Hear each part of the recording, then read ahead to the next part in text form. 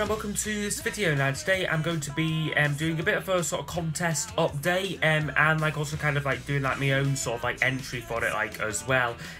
Basically like my 1,000 subscribers contest is to create like your own fantasy festival lineup consisting of between 5 to about 8 bands like what you would have playing at this one-day event. So far I've got entries from the following people: Vinyl Collector James, Bad English Rex, Adam87, Ben Simpson and Rockboy680. So thank you very much to all those people like for doing like the videos. Like I really enjoyed watching their entries. And like if like you wanted to do a video, you've got just about like a week. Like we'll like extend the deadline slightly to the 1st of July. So that's like 1 week 1 week longer than like I like originally said, like to get like your like entries in like for like this contest. So yeah, what I thought I would just do today is do what I would like do like if like this was like someone else's contest. Like I would like go over like what like my like lineup like would be. Like of course like I'm not going to like enter myself like into like the contest, that would just be stupid,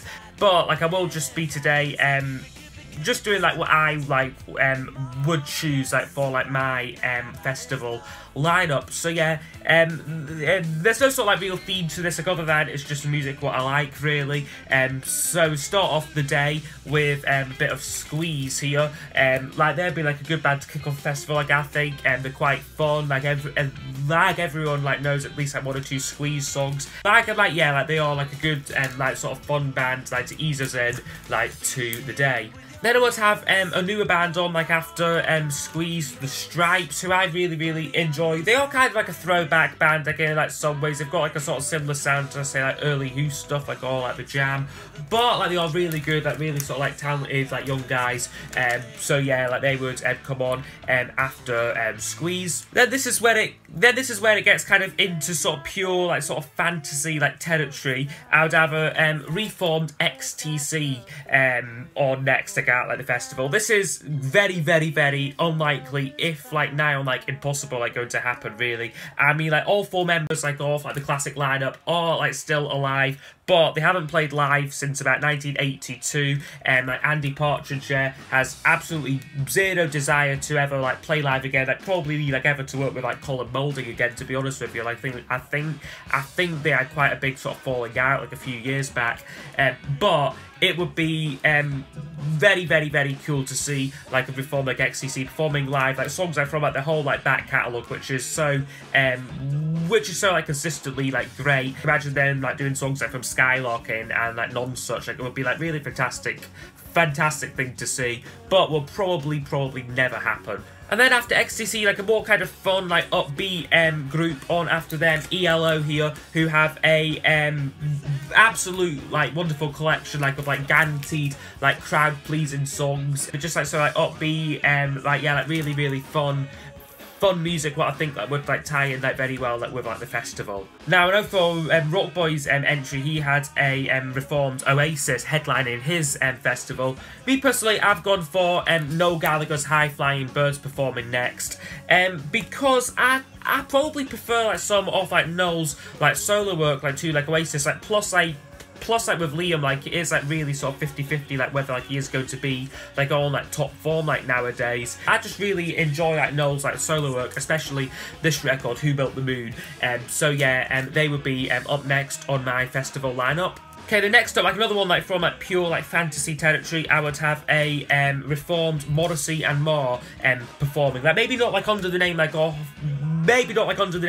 the Smiths, because there is like a lot of bad blood between like Morrissey and like Mike Joyce, like especially. Like Andy Rourke, like not so much. Like he's like still quite friendly like with Johnny Marr, like I think. But so just having like a return like of like Morrissey and Marr like performing like again like some of like the Smiths like best songs, it would be like quite something to see.